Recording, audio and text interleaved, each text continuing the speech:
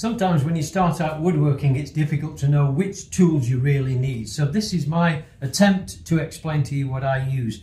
I've got compasses for drawing circles and making shapes.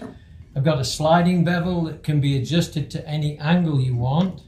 I've got a combination gauge which has 2 pins one side and 1 on the other, and that's for laying out mortises and depth guides and things like that. Then you've got your square, which is absolutely critical, a pencil, and then a ruler for measuring the different departments that you're going to be cutting. So it could be a ruler or a tape.